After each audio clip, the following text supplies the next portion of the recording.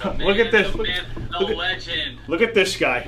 Dude, have you been only doing lower body? What's the deal? Lower body, calves, shins.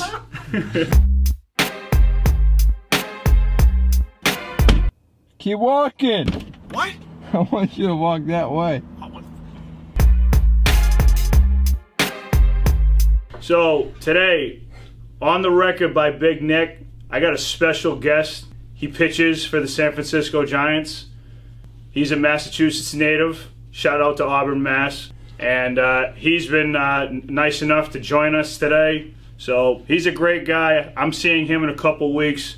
Can't wait to give him a big ass bear hug when I see him. His name is Beede. So, I love it. Thanks for having me on, brother. Yeah, no, I'll accept that bear hug, except those biceps may crush me by the time I get in those arms.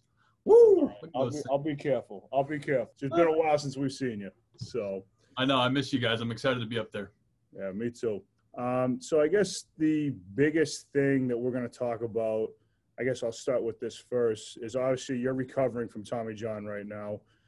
So I guess we'll just talk about, you know, how's that going? You know, how's that process been like for you? Obviously, you got the surgery and you've got to rehab it, and I guess just talk to us a little bit about, you know, the process, when you first got it, when you first found out you had to get it, and obviously how you're doing now.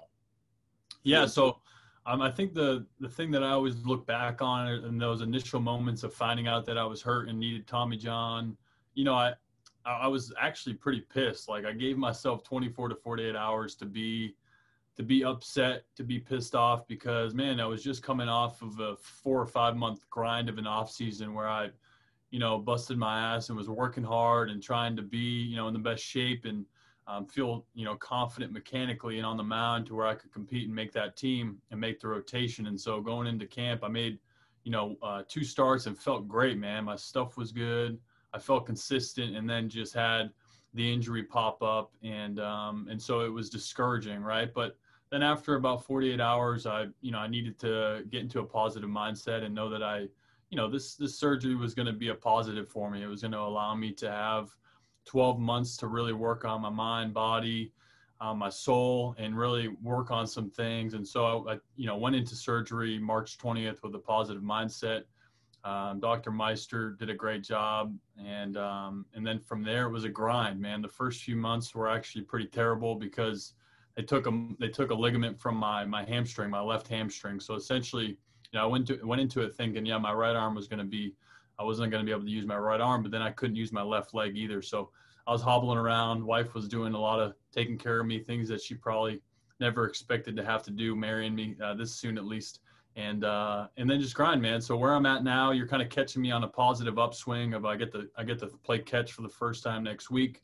I've been doing weighted ball stuff. So it's been a grind, but man, I'm certainly encouraged by the results so far. So that sounds great so far. So would you say that this Tommy John surgery that you had would be one of the biggest things that you've had to overcome in your life so far, either baseball, professionally, when you were younger, in life in general? Would you say that's one of the most biggest things you've had to overcome so far? Yeah, I mean, yeah, for sure. This is my first big injury.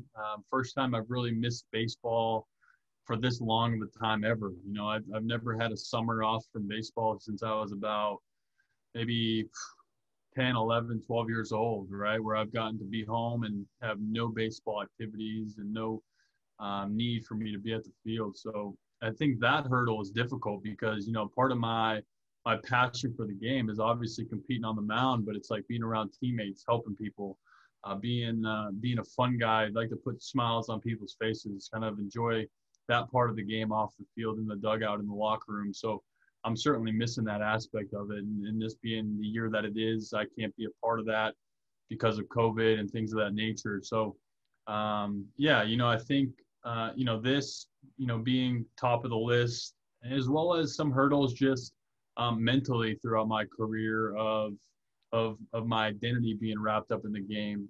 You know, I can certainly go into great detail with that, but I would just say in my career, I've learned to disassociate Beede being identified as just a baseball player, and really, caring more for things off the field and not being associated with just being a baseball player. So in regards to hurdles, physically, this is definitely one of the biggest ones, but mentally, I feel much more mature and able to handle this kind of rehab.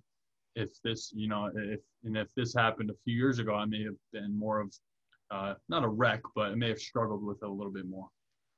So you say that if you were to have this injury a few years back, you would have been more of like a wreck and maybe wouldn't have taken it as well. Am I correct? Is that kind of how you're going with that?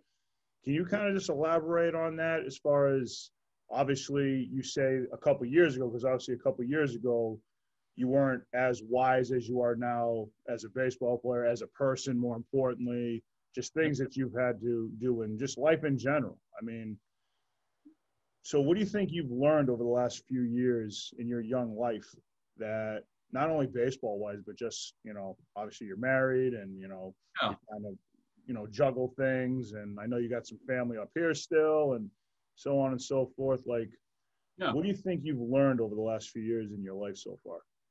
Yeah. I mean, I think the biggest thing is that, look, baseball matters to me, but it's not everything. I used to, growing up, even through college and early few years in pro ball, baseball was everything to me. Whether I had a good game or a bad game, my attitude and my mindset would fluctuate depending on the results. I was so outcome oriented. If I had, a great game, I was a great guy to be around. I was a better husband or a better fiance, whatever it was at the time.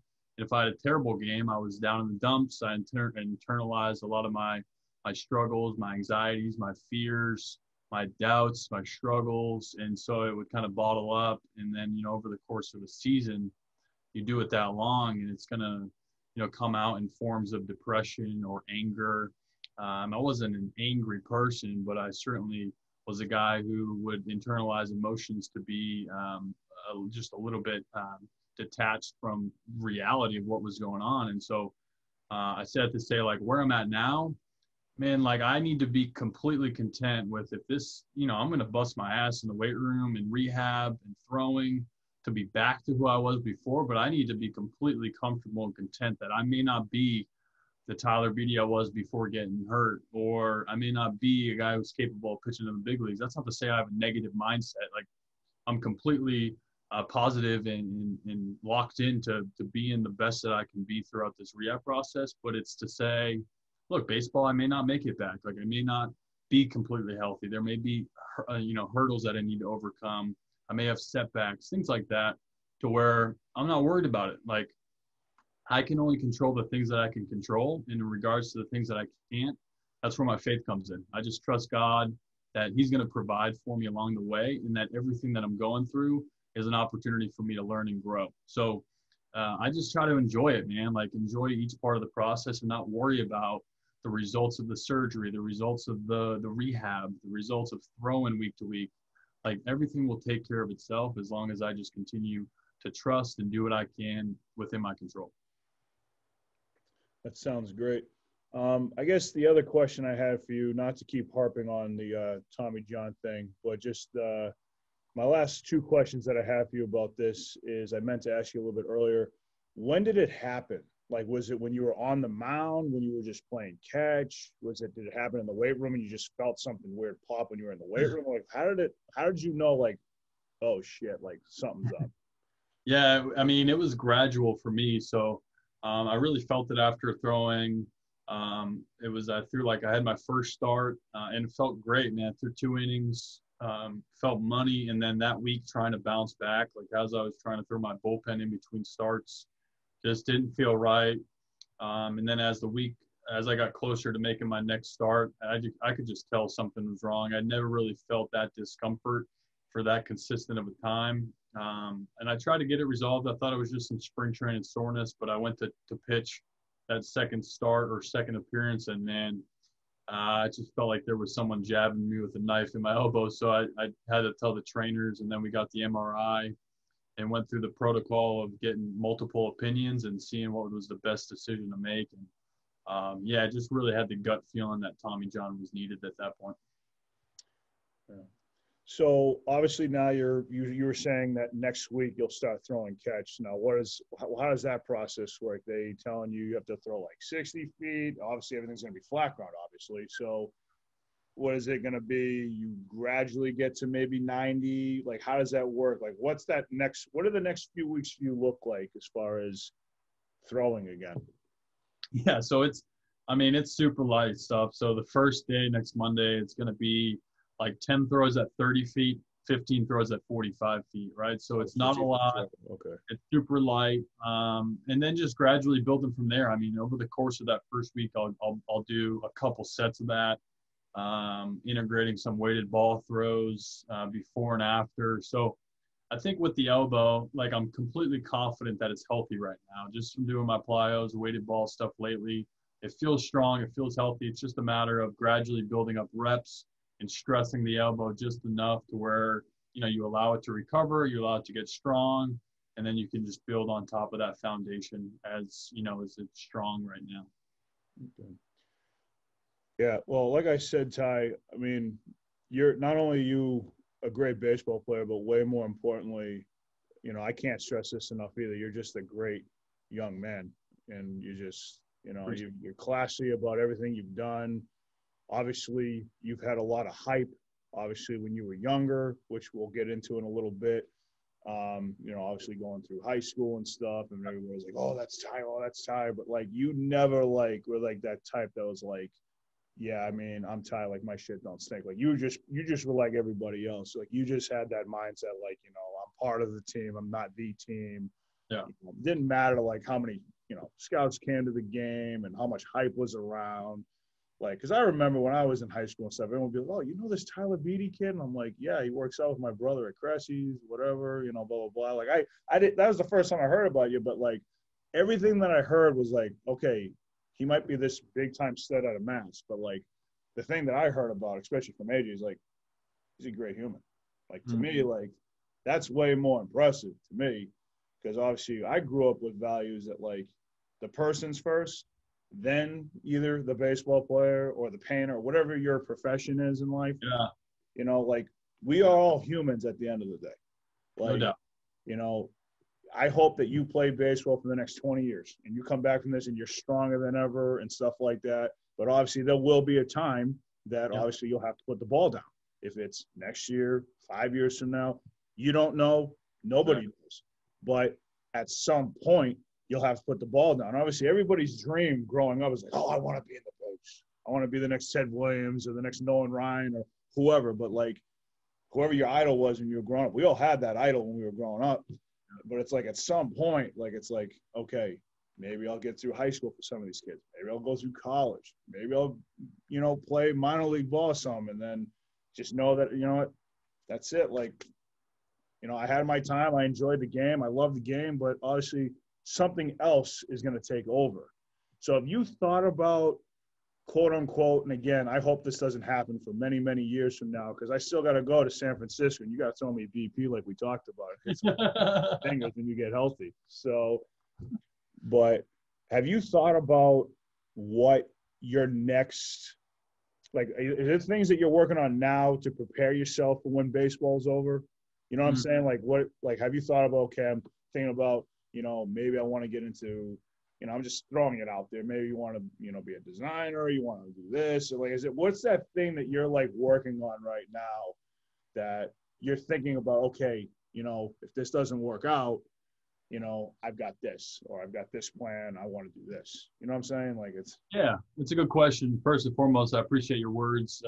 Means a lot hearing that from you. The Newkowski family in total is just an incredible family. One of America's top families in my book. So I appreciate you saying that.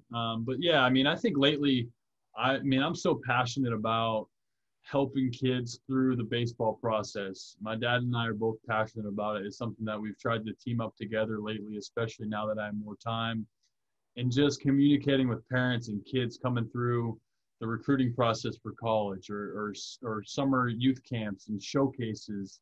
Even when they're younger than that, figuring out, when is it right to shut down from throwing? How long should you throw? Should you try to specialize? We always encourage playing as many sports as possible. So in regards to what line of, business or what I would be passionate about doing. It's just that. It's like, man, I think kids nowadays, they don't have, or parents and kids, they don't have the proper resources and guidance to figure out how to navigate the baseball process from as young as 13 to as, to up to 18, 19, even into college, like if you need to transfer things in that context. And so, man, I just feel like I've been blessed to have gone through as many opportunities as possible, going through the draft twice, dealing with college recruiting process, dealing with travel ball showcases, camps, pitching coaches locally, and just all that stuff that I feel like I have so much knowledge and understanding that I just want to pass it on in an organic way. Just from what I've learned and from what my dad and I know, we just love to pass that information on. So I've enjoyed also being, a part of Lumberland, where I feel as if I have a purpose and able to contribute to a company that's having a lot of success, and to do it in a way that from a distance, I would like to be, if once I'm done baseball, a little bit more in person, where I could have, potential leadership role. I love being around people, man. Like I said, I love inspiring other people, encouraging other people, building other people up, and bringing the best out of people. So really any position that involves that and entails that is something that really, stirs my affections for life and really gets me out of bed in the morning. So that's a long-winded answer, but that's really what I'm passionate about. So you mentioned about getting drafted twice. Just help me on this real quick, because I'm not 100% sure. Obviously, when you were at Lawrence Academy, you graduated when you were 18 or 19? 18, yeah. 18? Okay. 18. You were drafted in the first round by the Blue Jays. What pick was that, the Blue Jays? Again? 21st pick. 21st? Yep. 21st. So you were drafted 21st at 18 years old, and you decided to go to Vanderbilt and go play for Corbin. So my question to me that I had to you is, it's a two-part question. Part one was, what was like the ultimate factor in you deciding, you know what, no thanks to the Blue Jays, I'm going to go to Vandy? And then part two, how was it playing for Corbin? Like, was he, the hard ass that everyone talks about? Was he like more like, he had that face when people saw him, but in the back, behind the scenes, he was like a more like, I don't want to say laid back kind of guy, but like he was, I don't want to call him softer, but like, what I'm trying to say? He was more like I'm having a hard time with the wording, but it's like he's more like a people's person, I guess. Or like, what I'm saying? Like he was more like a player's coach. That's probably a better way of putting like a player's coach. So yeah. I don't know if you can just elaborate on both of those questions for me. That'd be great. Yeah, I mean, that decision, I try not to mull over it as if it was an easy decision, because I'm not insensitive to the fact that the money that was offered to me was life-changing money, especially for the Beede family. I mean, we weren't well off, and that money would have gone a long way and would have changed our lives. So, and I felt even at the time, mentally mature and polished mechanically and from a baseball standpoint and ready for minor league baseball. I just felt as if I had, a good foundation, a good support system to sustain myself through minor league baseball. But at that age, it's easy to get, blinded by the amount of money that you're being offered and the dream of coming true of playing pro ball. I mean, it wasn't going to be the wrong decision, but the right decision was for me to take a step back and see the all-encompassing opportunity of Vanderbilt, right? Obviously, you talked about Corbin. He did a great job of pitching me on the aspects of how I would benefit and develop from a baseball standpoint. Obviously, at the time, Derek Johnson was there, who's the pitching coach of the Reds now.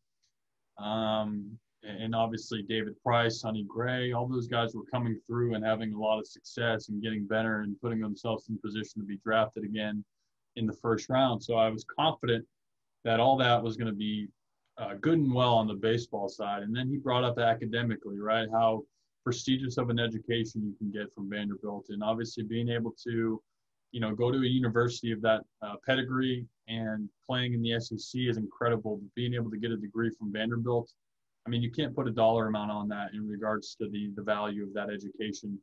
And then you think about being a kid from the ages of 18, 21, 22 years old in Nashville, Tennessee, being able to experience the South, Nashville, country music, man. It's just, it was incredible. And he did a good job of presenting it as an all-encompassing opportunity that, would be hard for me to turn down.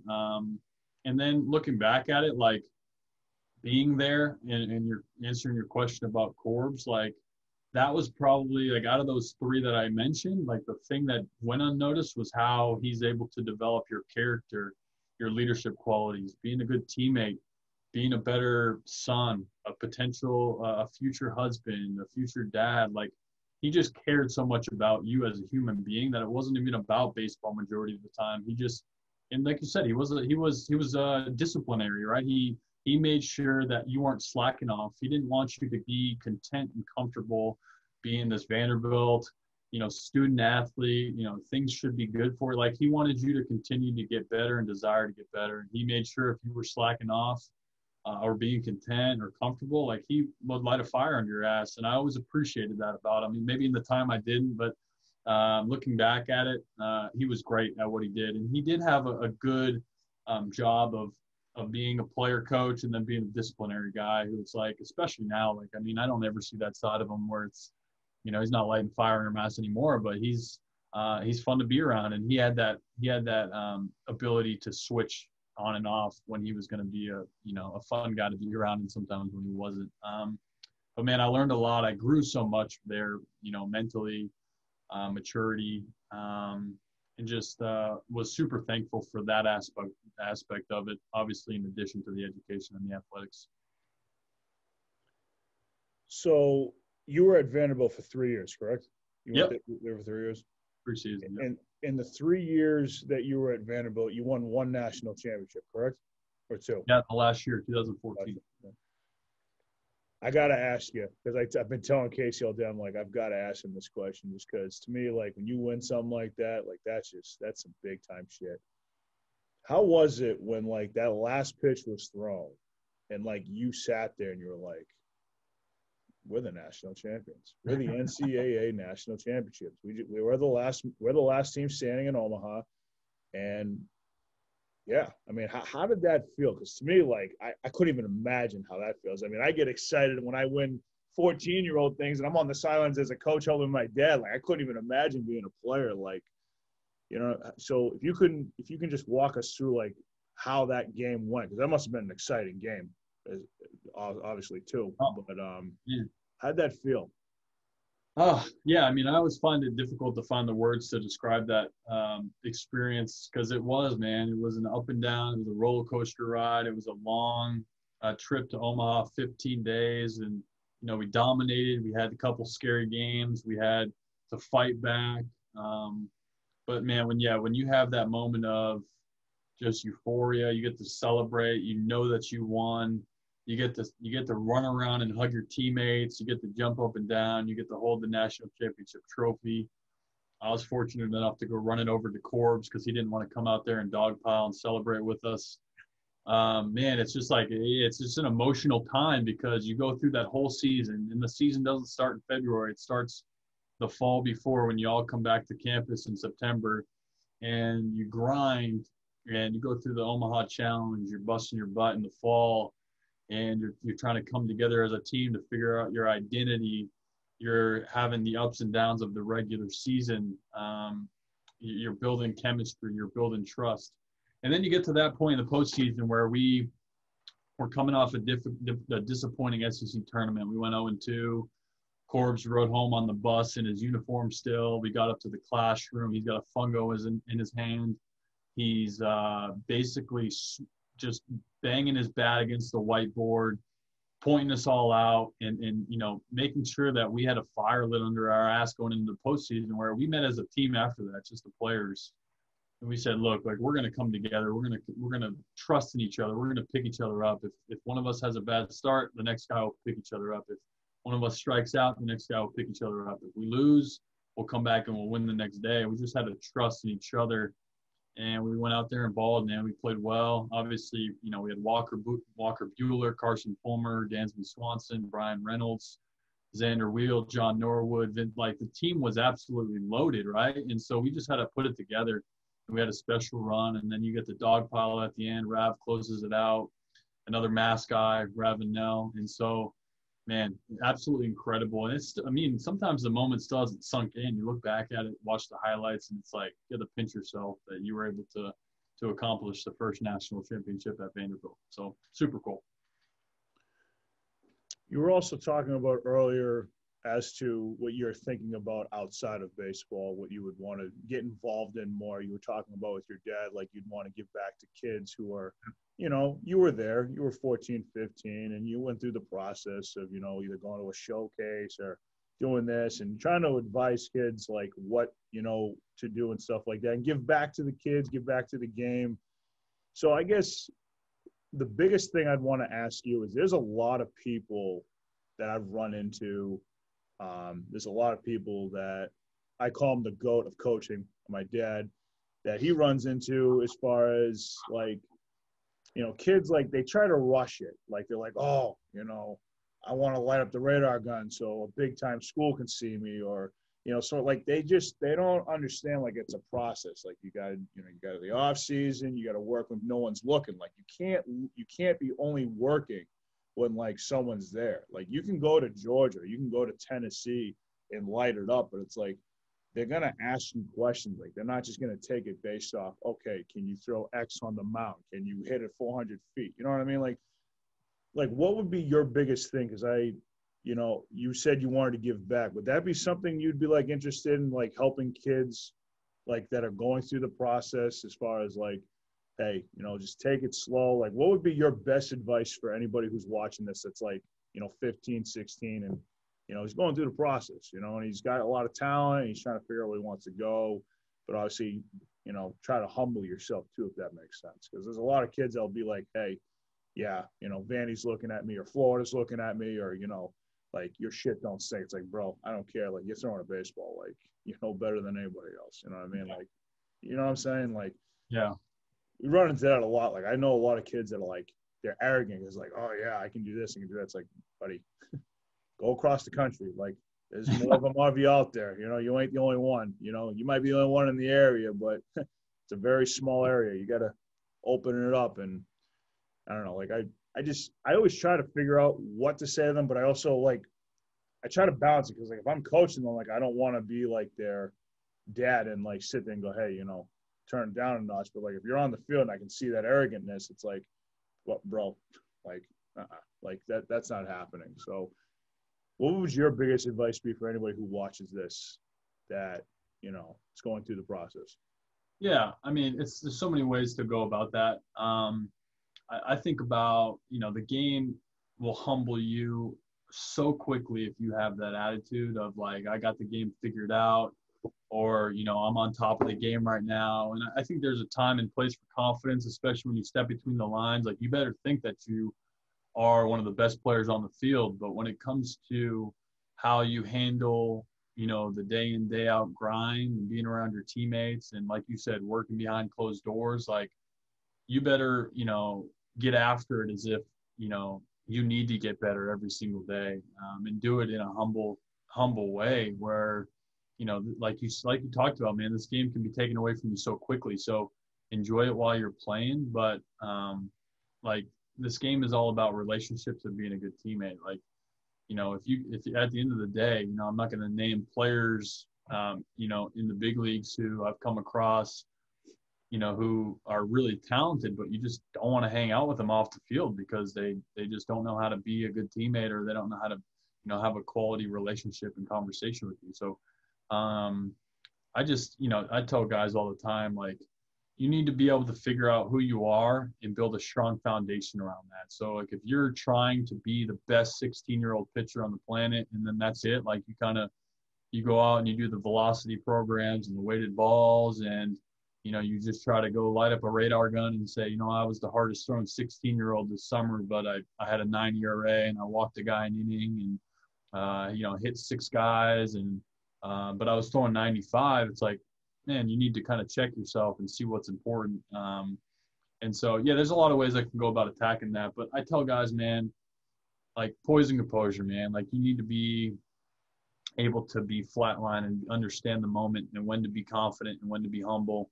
and above all else, being a good teammate. So, I think the biggest thing is setting yourself up for a foundation in regards to, maybe it's Cressy Sports Performance, where it's like you take a summer off. Like, dude, maybe you got some velocity right now, but maybe go work on some command and some mechanical inefficiencies that you need to fix. It's like, maybe take this summer off. I know all your buddies are going down to Georgia to play, and you're going to be a part of a showcase, and there's going to be scouts. But you know what? In the long run, maybe it's best for you to take this summer, go to Cressy's for 2 months, get stronger, work on some things mechanically, that now by the time you're 17, 18, and you're getting ready to go into college, or even when you're in college, like, you have this foundation of like, man, I'm so thankful that I went to Cressy for those 2 months, 3 months, and really built myself a solid foundation where I put my ego aside. I felt like I didn't need to go move up the rankings of perfect game.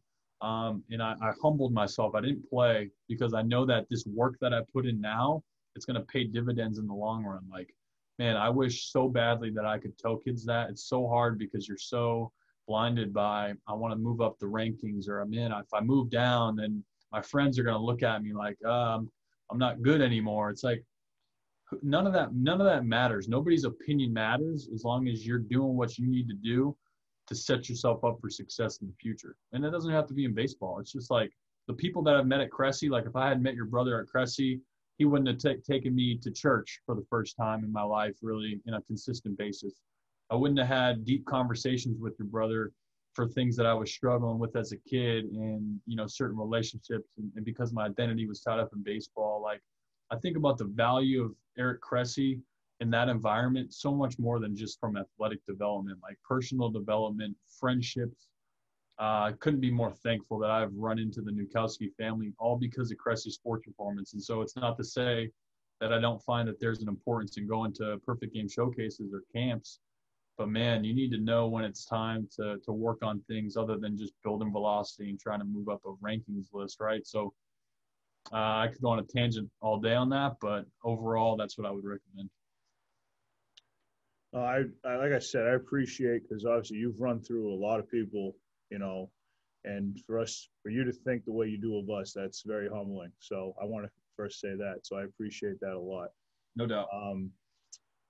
I guess the last baseball question I would want to ask you, and then I want to just get you a couple of just off the field stuff real quick. Yep. If there was one thing that you could do differently, like, it could be anything, like, either maybe there was one year that you pitched too much, you think, or, like you said, like, take a summer off and kind of work on stuff. Like, what would you do differently?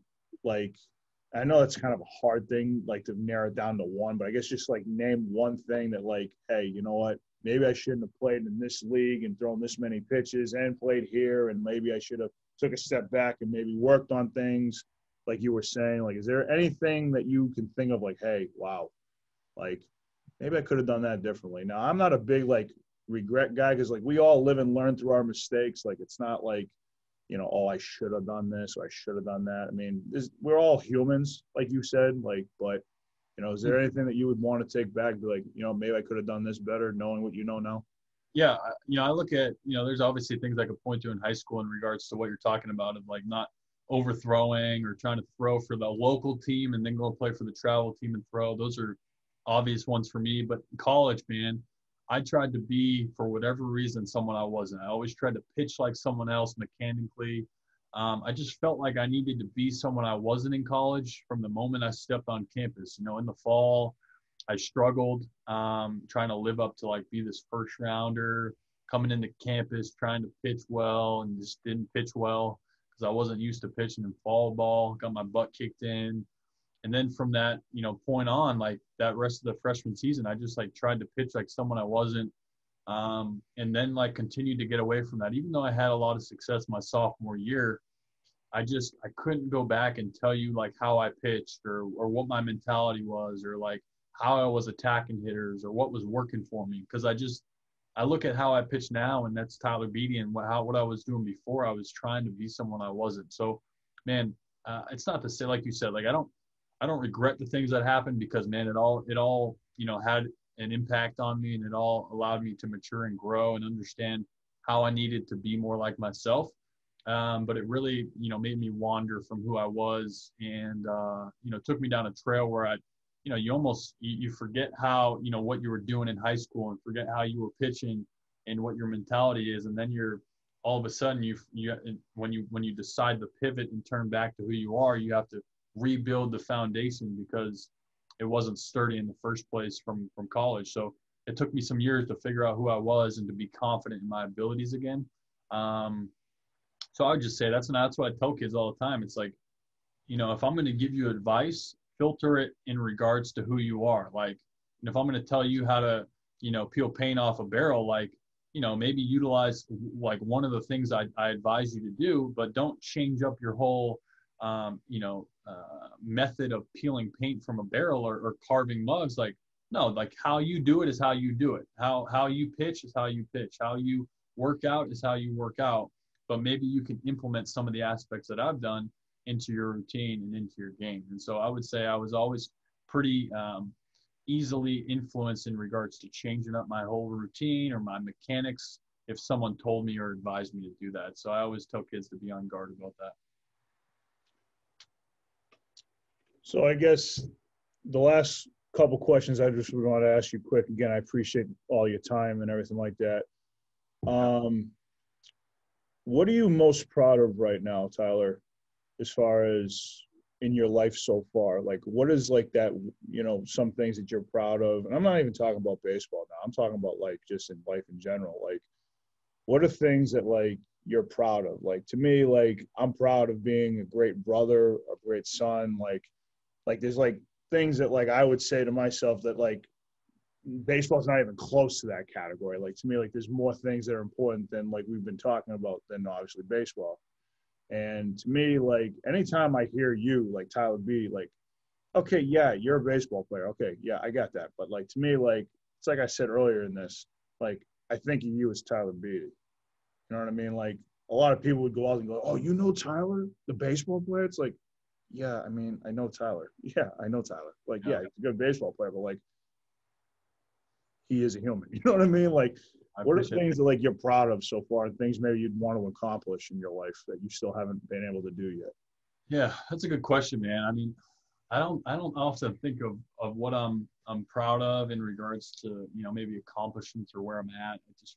I don't know why I never take that second to step back and recognize that. But I mean, just from hearing your compliments and the words you say, I mean, I guess I am happy with the way that, I've continued to be the kid that my parents raised me to be. I don't feel this overwhelming desire to be, cocky, arrogant, overconfident, egotistical kid. I know what I've accomplished has been a blessing. It's been a gift from God. The platform that I have, it's I just try to utilize it to give back and to help people out and to absorb information and try to pass it on to the next generation of kids. I try to, utilize, time that I have with people into a positive way and to build people up.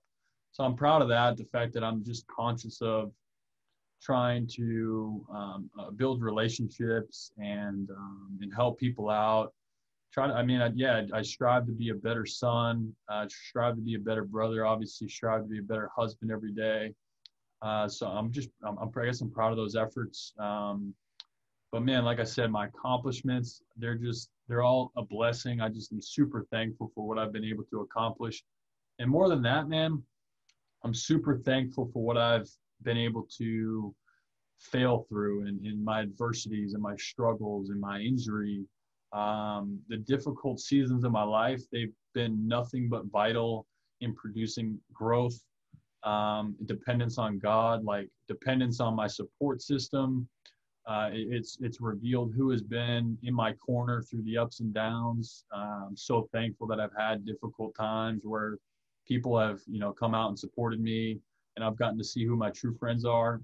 Those people are invaluable in my life. So I'm proud that I've been able to build an inner circle of people that I can lean on when things aren't going great, who can light a fire under my ass when I need it, who can tell me to change certain habits that I have, or be a better friend, or be a better husband, things of that nature, man. You need those people in your life. So I'm proud that I've been able to surround myself with great people. And I'm super thankful for all those people. So what do you do on a day-to-day basis besides obviously recover, go to PT and stuff like that and stuff like that? Like, what does Tyler do for fun, like off the field? Like, I know that you're a big fishing guy. I've seen that. I saw that big fish you caught one time. Casey showed it to me and stuff like that. And but like, what do you like to do for fun? Obviously than baseball. Yeah, I mean, I'm a family guy. I like to be around family. We're got into pickleball lately. It's like one of the fastest growing sports in America. We got a court right by our house.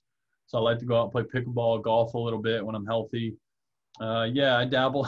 I dabble in the fishing. I'm not a fisherman yet, but I've gotten some fun out of that. But yeah, man, I'm not too crazy in regards to going out and hunting or anything like that. I like to be around the house, man. Like to help out with the wife around the house. Not really a stay-at-home house husband kind of guy, but I like to get out and have fun and enjoy the neighborhood, enjoy the town, enjoy the country club over here.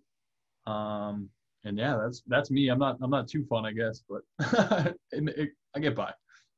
Whatever works for you. That's how I always thought of it. Because whatever works for you. That's because at the end of the day, as long as you're happy, that's all that matters. Exactly. People can say what they want, oh, you're this, you're that, but it's like if you're happy inside, like that's all that matters. 100%, man.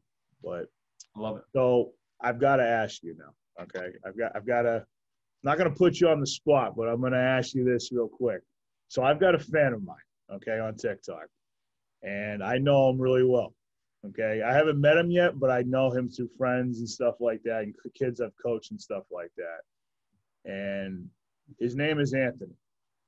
And he absolutely loves you. It's funny. I told him, he goes, do you know Tyler Beede? Like, he just asked me. And because I talked to him on the phone the other day. And he's like, I'm a huge fan of yours. I want to meet you someday. He lives in Auburn. Oh, no way. He lives in Auburn. And his favorite player is you. And that's no joke. His favorite player is you because you're from the same town as he's from. And he saw you make it all the way to the show. And he absolutely loves you. He's like, I love Tyler. He goes, everything you want to know about Tyler, I know about Tyler. I'm like, you probably got more things you know about Tyler the way you're shining than I do. But he's like, is there any possible way that he can give me a shout out or sign me a ball that has my name? He goes, it would make my absolute life, he said to me. And I said, I'll ask him and see what he can do. But I'm sure the type of person he is, I'm sure he wouldn't have a problem doing something like that. But I will send him I don't know if this is like a 1 out of 1, but it's our players edition mug that y'all made me last year. I'll sign this for him, and I'll either bring it back to Auburn with me or I'll mail it to him. But no, hey man, what's his name? Anthony. Anthony, I appreciate your support, man. Yeah, I'm proud that I grew up in Auburn, and I'm appreciative of your support. So hopefully to meet you one day, but I'll send you this limited edition Tyler Beede / Young Beede mug, and it's all yours. And maybe a card or two. I appreciate that, Ty. He just asked me, and I go, I'll ask him for you. He's a very humbled guy. Like, he's like, I don't want to be like that. I'm like, he's fine. He wouldn't mind that at all. He's a humble kind of guy. So I love it. I appreciate you doing that. I had to throw that one in there. I'm like, I'm gonna just throw it right at him. So, again, Tyler, I know I'm gonna see you in a few weeks. Obviously at the wedding, we'll have a great time and stuff like that. Oh yeah. Like I said, I can't stress this enough to you. Like, I appreciate you taking the time to come on the show and, talk about a lot of different topics. I feel like we've hit, adversity stuff, baseball stuff, but I really, really wanted to make sure that, like, people who watch this, like, know, like, Tyler is more than a pitcher. Tyler's more than a guy who puts on baseball pants and puts on a jersey and goes out and throws every 5 days. Yeah. Tyler's a human, and he's not only a human, but he's one of the best. So for the amount of stuff that you've had to go through in your life, ups and downs, you know, you've always been the same as far as your character, if not, you know, working on yourself in a better way. Like, you've always been like that. And, you know, my brother obviously speaks extremely highly of you. And obviously my entire family thinks very highly of you. And, you know, I've always told AJ, I'm like, I wish Tyler lived in Mass, like, so that we could, like, do more cookouts and do more, you know, stuff like that. And just do stuff like, just, you know, fun stuff, you know? So I'm really looking forward to you coming up to spend some time. But there is one thing I'm going to say, okay? There is one thing.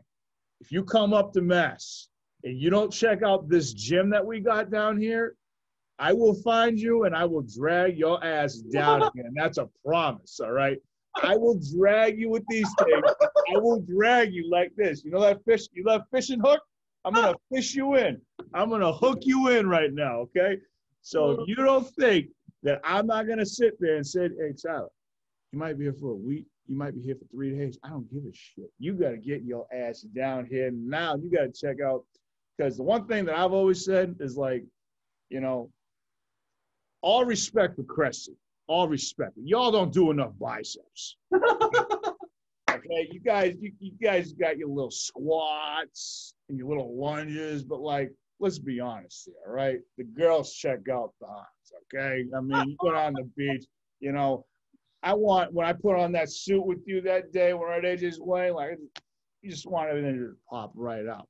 So, you know, I don't want you to get hurt in this gym, but you damn sure better do something in this gym that's going to make Big Nick proud. You got to do something. You got to. Because I'll tell you something. We have got so much shit downstairs. I'm like a kid in a candy store. I've got bicep machines, tricep machines. We got it all. So you definitely got to make sure you come down to Lumberland headquarters and obviously check out the headquarters again. But obviously you got to check out the weight room again. Oh, there's a lot of different stuff in there since the last time you've been.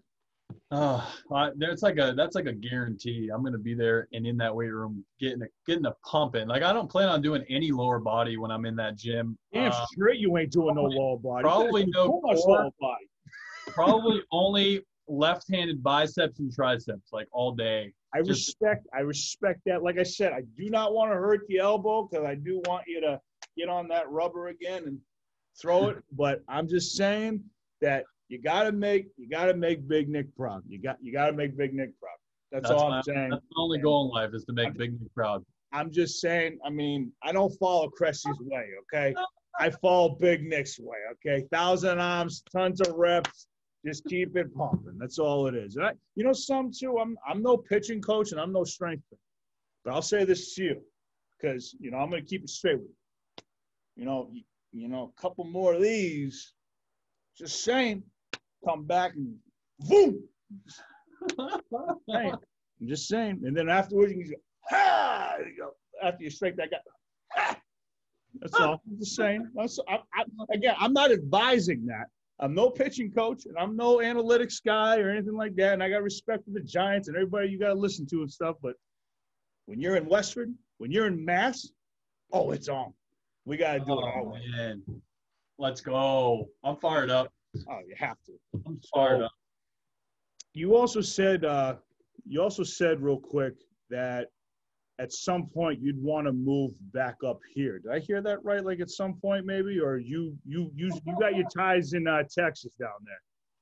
I got my ties in Texas, but no, I'm never opposed to being home for a longer period of time. I don't know if I'd ever move back there, but I may try to. Don't blame me. I wouldn't want to move here either. I may try to convince Lumberland to open up a secondary facility headquarters in Texas that we could run down here. But that's just, you know, we're talking out loud. Who knows? Hey, you know what? I'm going to tell you something. If that happens, if I'm up here for some reason still, I'll definitely make sure I get down there. But if I get down there, I better get the VIP treatment from you and you only. Oh, VIP treatment for you for day. I'll roll out the red carpet. I will put away all leg machines and just take out all the No heavy legs. stuff. All right. You can tell Eric Cressy, again, all respect in the world for Eric. Put those leg machines away. That ain't what we're talking about right now. We're talking about back, chest, shoulders, and biceps and triceps all day long. I love it. But like I said, Tyler, on all a serious note, really appreciate the time, and I hope we can do this again in the near future. And obviously, more importantly, I just can't wait to just see you and just be able to shoot the shit with you and just, you know, have a good time. And, you know, like I said, you're very close to AJ, but to me, like, you know, I never worked out with you in the baseball way and stuff at Cressy and stuff like that. But to me, just like you being around AJ and you coming in, just your presence, like to me, like that's the kind of presence I'd want to be around. And I don't care, and don't take this the wrong way, and I know you won't. Like, I don't care, oh, he plays for the Giants. Like, okay, that's what, like, but it's who you are. Like, that's what I care about. Like, not saying I don't care about that. It's not what I mean. I'm saying that, like, I care about you as, like, you know what? Tyler Beede's walking in, not a San Francisco Giants pitcher.